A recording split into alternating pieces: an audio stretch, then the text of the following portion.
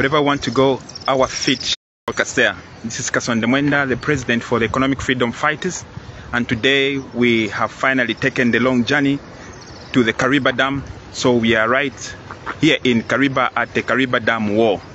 It's been a long journey. We started off at 5, finally we made it by 9, and now we have been inspecting and gathering information so that we can ascertain if there is real justification for these power blackouts, the load shedding that we are seeing that has encumbered us, especially after we were promised that we will not have them. The information that the media has propagated, especially through the government channels, is that there is no water. In the background here, what you see, this is the side of the trapped water of this big, magnificent dam, the Kariba. This is not a small dam. This is the world's biggest man-made dam, and it's doing its job. I have been here several times. It is low, but not as low as it is being speculated. I've seen it lower than this, but what we have today is quite a lot of water, which is still there, and the generation is still happening. Of course, there has been some reduction in general generation, but there is still generation. Let me just give you a little more peek.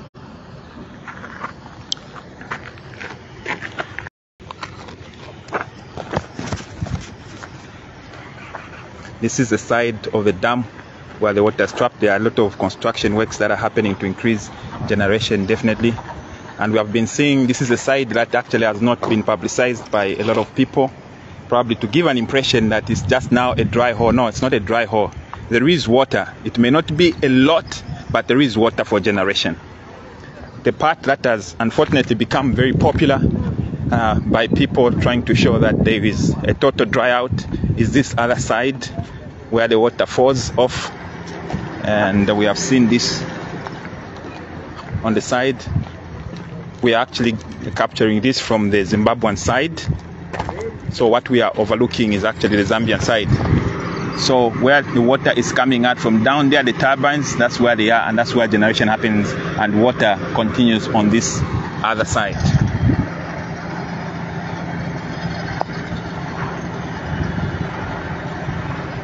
Just for us to have perspective of what happens at this power generation. You know, Zambia is a big country which is upcoming, and the Kariba Dam is just one of the places, the North Bank, which we share with Zimbabwe, our neighbors and our brothers and sisters. We understand that at peak Zambia generates in excess of 3,456 megawatts. 3,456 megawatts. And our local demand, the amount that we use at Zambia, is just 2,300 megawatts. That gives us an excess of 1,146 megawatts. This surplus is what we use to export to other countries, those which don't have. And among the countries where we export, there is Zimbabwe. We also export to the DRC, to Namibia, and to Botswana. Of course, the generation at this place where I am, this is the Kariba North Bank, is about 360 megawatts. The Kafiwe Gorge on the other side there generates about 600 megawatts. The Mamba Collieries, which is a coal plant, gives us about 300 megawatts. And if we look at our past history, we have actually been exporting an excess of just about 440 megawatts. Now, this causes us to start rethinking and understanding, especially we want to challenge the incumbent president, President Hakainde Hichilema. Our understanding is that energy is the lifeline of every country, and if we have to develop as Zambia, we should have energy. Our fear is that if we prioritize exportation so that we earn an income, we are going to kill the local industry, such that even when we have made the same money that we are craving for, we would have killed our own people's enterprise. And the country can never be developed by foreigners if the locals are not involved. So I'm challenging the government. Let us prioritize the people of Zambia. Let us make them be productive. Give us electricity, not 12 hours. That is an abuse of authority, my brother, President Hakainde Hichilema. Let us have something. We are failing to work. I'm an architect. I'm supposed to be drawing this time. There is no power at my office. There is no power at home. There are people who are working in barbershops, saloons. Yesterday when we went to buy some relish with my wife, we went to Zambif. Zambif has, with immediate effect, increased all prices of their foodstuffs by more than 5 kwacha. They are saying they have to refrigerate those things and they are using gensets.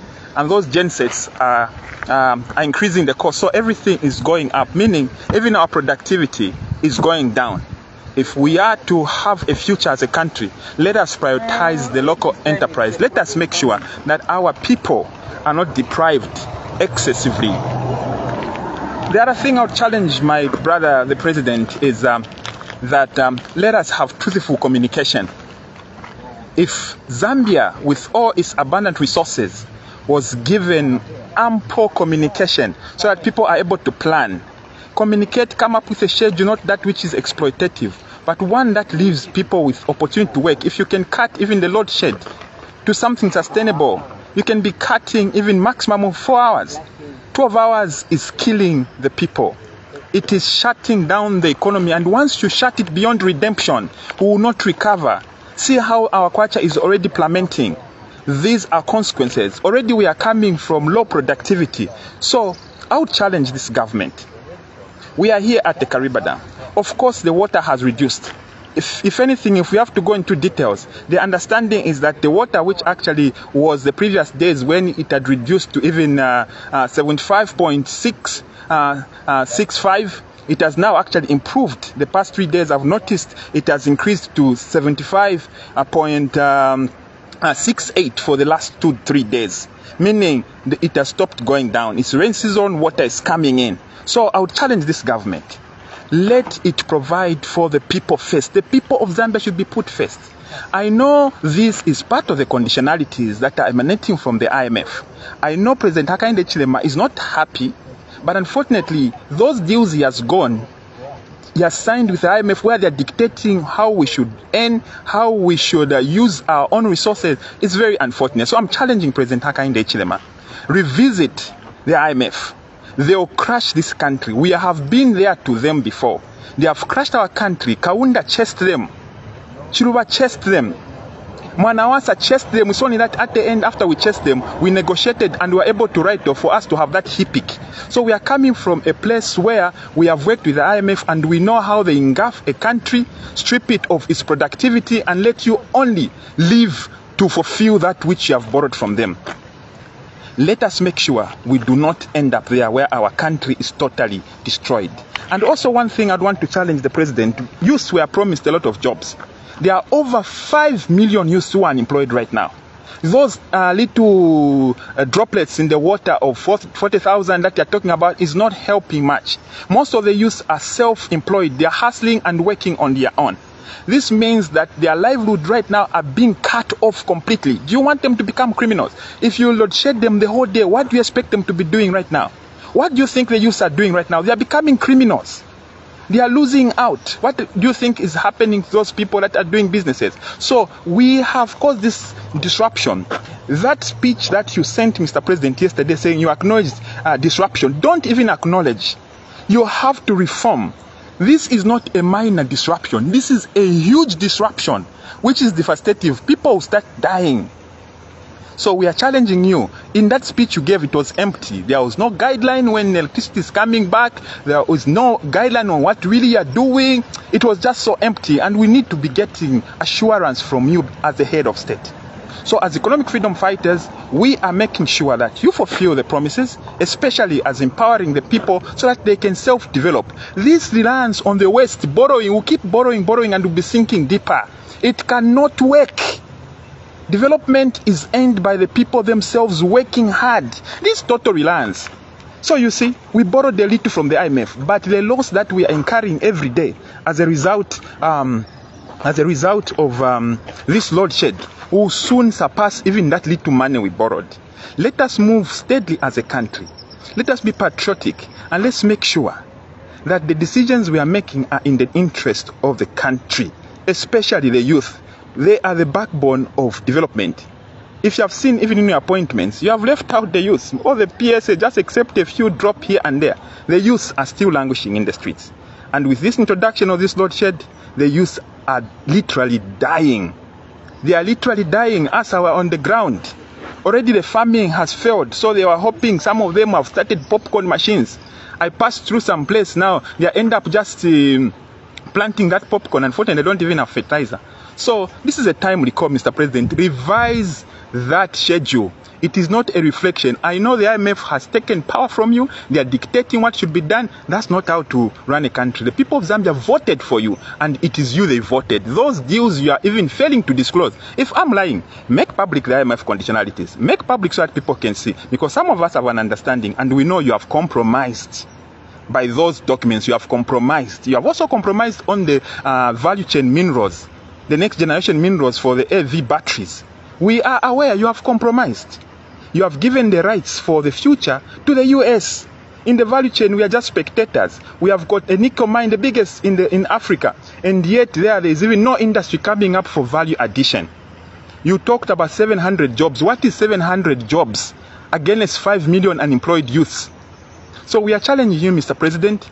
This is a mandate that has been given to you wholeheartedly by the people of Zambia.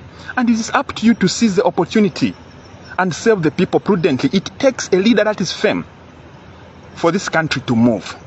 I also take this opportunity to remind you that there is no one who gets everything perfect at the first touch. That's the water. There is a lot of water. This side which is being popularized as it has dried is not true. We have seen you have made appointments. You appointed those ministers. We do not expect those ministers to be perfect. What you should have been doing, should have been moving those who are underperforming. But you keep defending even mediocrity. We tell you there are no medicines in the hospital. You keep defending. You were not elected to be a defender. You were elected to be a vision carrier, a representative of the voice of the people of Zambia. It doesn't mean when you're in power you stop listening. Keep listening, Mr. President. This country is relying on you to guide it. We are coming from a bad place. Unfortunately, we are sinking even deeper. I'm challenging the youth. Let us work hard. Let us emancipate ourselves. Let us be patriotic to this country. Let us do everything. Let us not give up. It is not the end of the road. Let us not be lazy. But all above all, let us also be preparing for a life beyond the incumbent president. One day, President Hakainde Hichilema's tenure will end. It will now be a time for the youth to take over. Each generation should choose its own leaders to preside over the affairs. So I'm challenging the youth. Be involved in the things that are happening in this country. Be part of the solution. Be part of the politics. So that together we can move an agenda of self-emancipation using our local resources. We are an endowed country, but our mentality has been one that keeps pulling us down because we believe too much in what others do, but we fail to believe in our own ability. So I'm challenging the youth especially. Let us be bold. You can join Economic Freedom Fighters. This is a party for the youth. We are objective. We are moving around the country, moving consciously, equipping the youth, realizing that we also have a role if this country is to see development. We are here at the Kariba Dam. You are there where you are. Let's keep talking issues. Let's keep advising the president. And let's keep marching strong. Because this country depends on us. Let me also give you another look right now. That's the side. This is the Zimbabwean side on this side. And then this side is the Zambian side. This is, although this whole place in where we are is a no man's land, and you can also be bringing your families here for tourism. All these are things that are a wonder. This is one of the wonders of the world. There is no bigger dam you find in the world than this, and it's in Zambia, and you haven't been here. So bring your family here. Come and see, educate them, so that they can know the greatness of Zambia. It's because sometimes we do not equip our own people. That's why they grow up thinking Zambia is so underprivileged. This country has got money in excess. If we can just be serious, believe in ourselves, work hard, avoid being compromised. My big brother Hakainde Hichilema made mistake. The moment he became president, he rushed to compromise himself. The West can never develop us. China can never develop us. Those are partners in development, and we should be meeting them as equals. Work with them as equals, not to give them the rights. They would, as long as they are developing, they would not need to see us develop because we are the suppliers of raw materials. So it is just common logic that the West cannot make sure Africa develops. When did we get independence? Almost 59 years. Why haven't they made even a single African country develop? Why are we all still third world? It's deliberate. It's competition. Techimbuya. If we develop, where will they get the natural resources? So we shouldn't take it with child's gloves, thinking the ways to come and hand the development to us, it will never work. Emancipation is self-fought for. You have to fight for it. You need to work. You need to awaken. You need to be patriotic. You need to be sovereign. Unfortunately, our president, I have a problem. I like him as a person, but he is so compromised. He's so weak. He can't even fire his own minister. He can't even chasten. My president, you have those powers mandated to you by the constitution. Crack the whip. Let people see that you are the one they voted for and you can deliver. We keep telling you about medicines, you can't act. Now they're even lying to you probably about even the Kariba. Take a trip, come and see for yourselves. Come and interview the engineers on site like we are doing. Get facts also on the ground directly. Because people are misleading you, Mr. President. They are making the people suffer. People who you promised to uplift out of poverty. So take a walk, Mr. President. Move away from where you are. Move across the country. Get the things first hand. And you will see that we are missing out as a people to develop substantially. So this is where we are. It has taken us to come here. I know you can come here even with a helicopter and come and verify if what we are telling you is a lie. Instead of people lying to you for whatever reasons.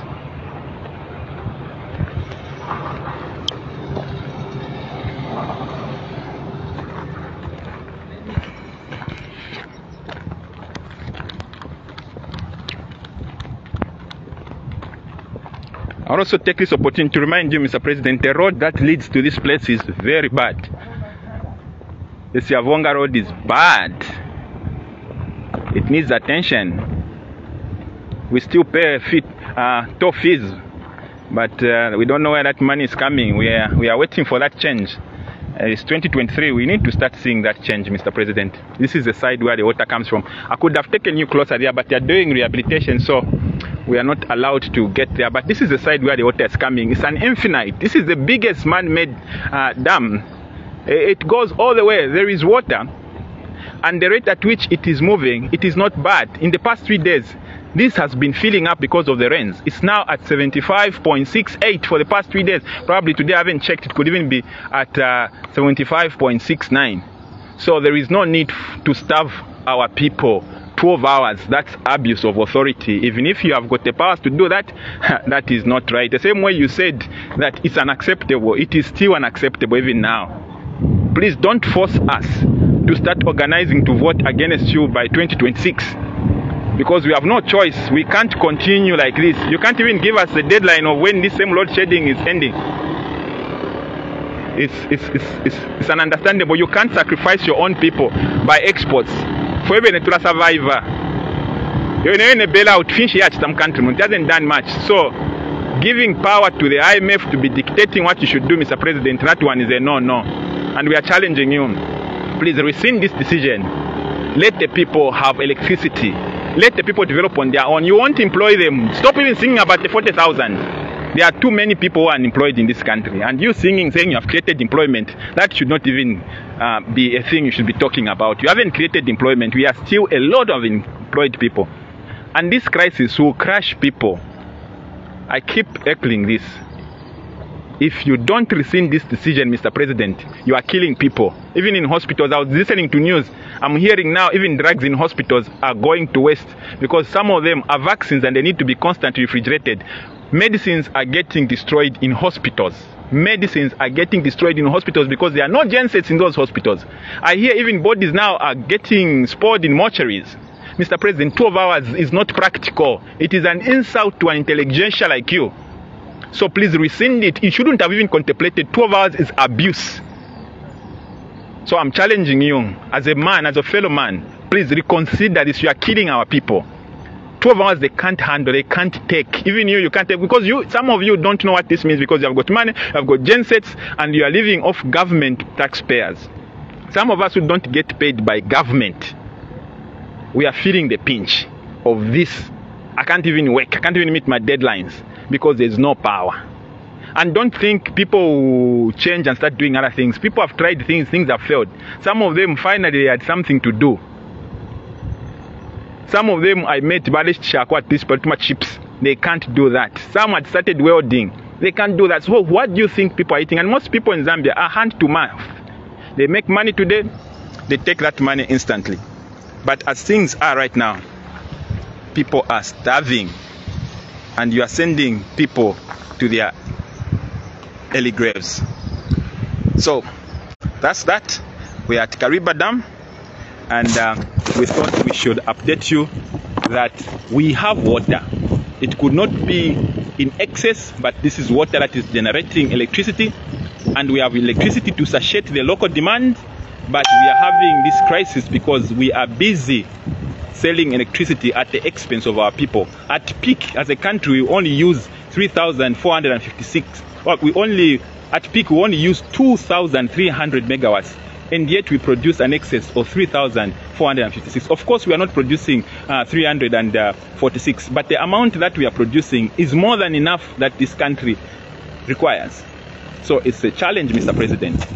Us will keep reminding you because it's our duty, and it is up to you to listen and to do that which is right because you were voted for that. This is Kasonde Mwenda. Wherever I want to go, our feet shall take us there. We have the hope that refuses to die, and we believe that one day Zambia will be great.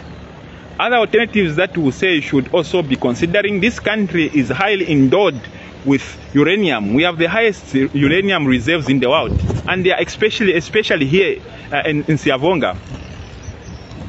We have been for more than 20 years contemplating as a country. We have put all the laws and everything in place to have a nuclear power plant. And we have sent people to train, and we have a lot of graduates in the country who are just languishing. So it's time we start developing that project. By our estimation, it can only take a few years. It can only take maybe even 3-4 years, and we have the power plant running. We have people who are laughing at us who don't even have water, are living in deserts, are living in places where there is no hydro, but they are generating. So it's high time. Don't be misled by the carbon footprint. No, the West have got, if you ask UK, ask America, how many nuclear power plants do they have? But here they will tell you, no, don't, you are compromising the environment. Which environment? This place is almost 70% bush. We still have reserve. They shouldn't let us pay their price for their destruction. There are no manufacturing industry. We don't even pollute. And yet they are selling an agenda of green that is not equal. Them, they do manufacturing, we don't do. So let us not be misled by their cosmetic movement for green. We love green, it's good, it's productive, but not at the expense of Africa's development. Africa should be given a chance to develop. And it's high time we united as Africa. Even if we had political independence, but we keep going back to Bazungu. What is our problem?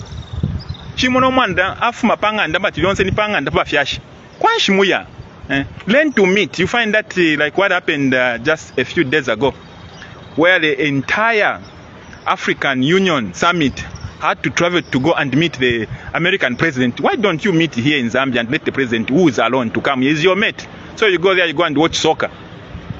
So we are challenging Africans to have unity. As Pan-Africans, let us look within ourselves. It's not easy, but neither is also borrowing easy. It is proving to be even more expensive. So I'm challenging President Hakainde Hichilema. Unite us, revolutionize us. We have what it takes, not to Zambia. If you're but you know Abasungu, they have got technology. We can go and buy that technology and start running it from here. We don't need to take our minerals raw every time kutura kubasungu, every time kutura kubasungu. But they tulira pamutu, kutulira masuku pamutu eni, kutujela kuja. But the problem is up to now, Congo zipele kachabe wakatijela. It's very bad. Up to now, we don't even have. So we are talking about the battery value chain. Our friends use their oil in the Middle East. They developed. Now the next generation development is based on EV batteries. But what are we doing? We are selling so that we can be buying batteries. We give them our minerals. And that is the kind of mentality that has kept us poor. Let us have those factories here. No, they have technology. We can buy technology. Let's swap. They give us technologies. We give them these minerals. So that we're also producing here. They were not born producing. They also just learned. China has copied technology and even improved on us. Now to change if we are ready to copy technology and improve on us. So ija MOU by President Mwenda nokulangisha bena Zambia after you signed an MOU, auctioned our mineral rights. If I'm lying, make it public. Why are you hiding a public document? Let people see what you have signed. So at this rate you are moving, we are worried. Can you please put Zambians' interest first? It's Zambia that voted for you, not Yabo. So give people what belongs to them. Give them back their electricity. Give us back electricity. So give us back electricity, not that 12 hours. That is abuse, and we refuse it. And if this continues, then as a youth we'll have no choice but to rise and demand that our rights be heard. We have inspected and we have toured. Now it's for you to act. Zambia is great, but we need to make that reality happen. It can only happen through hard work and not to kulalo ila kuba sungu. We talked about the bailout package. What has it done? You are crying for IMF bailout. What has it done? Those things don't work. IMF can't build this country. Let our resources build. Filamu ashitisha na mines that no, we are converting from mineral royalties to from shares to mineral royalties. If you screw yakana, when you give away shares, you are giving away ownership. Ownership is everything.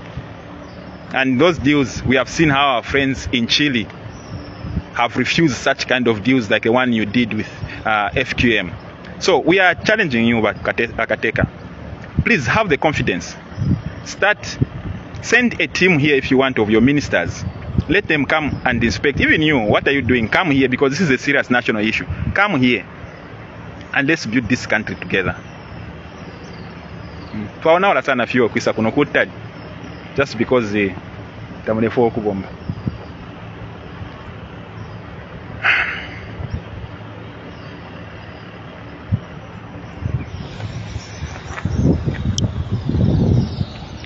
Okay, so that side, it's been this tour, and I think you should to know.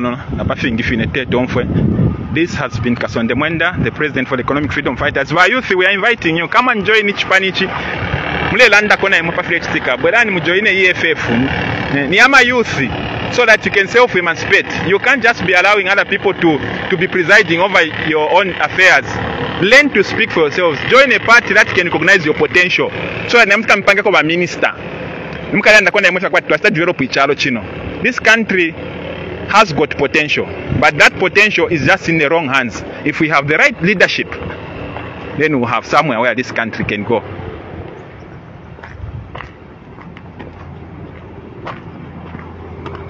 Tuleka defi akona ka video kai kuta ikuntwishe tuko perfect 2 seconds to hire. Also letting you have some tourism.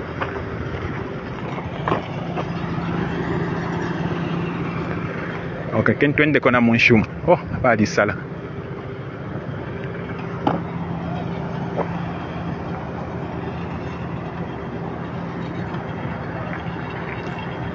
So the water actually is diverted there on top where those are spill gates there. That's not where electricity is generated.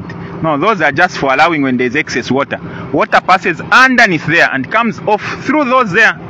Not there. This pool they are lying to you at. No, that's how dry the water has become. No, that's a lie. It's a total lie. That's the North Bank there where power is being generated. And in those, not those lies they were lying to, saying, no, I mentioned Sena come. Which Nama levels, if you check at the website for the Zambezi River Authority, you'll find the details. Go check it for yourselves. We are selling electricity at the expense of our people. Go check. So, kushtisha is not a problem. But not to kushtisha to a level where you kill your own people. That is not right.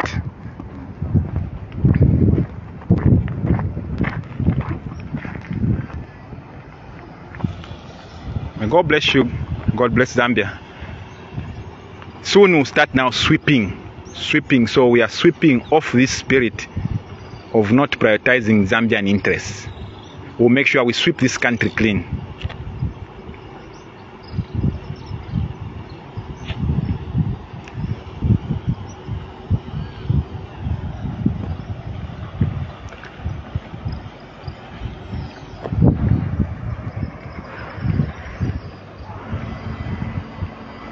I would have taken you even further. Could I saw that is blocked? Yeah, they are working.